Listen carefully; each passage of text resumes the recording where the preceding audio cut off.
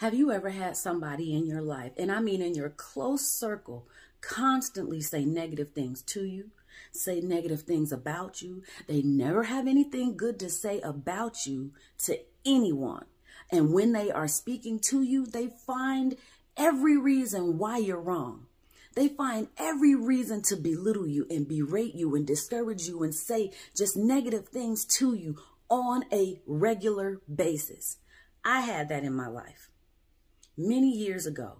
But here's what I found out about that. The devil was using that person as his very own mouthpiece. If the devil could use that person to break me down, to make me feel like I was nothing, to silence me, then I would not step into and walk in what God called me to be and do. He would silence my voice so that my voice and what I had to say would not reach people. However, but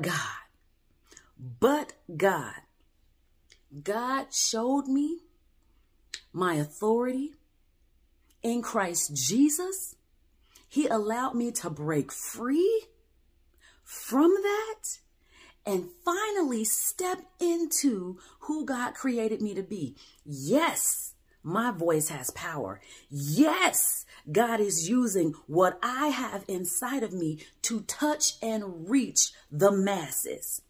And the devil knew that.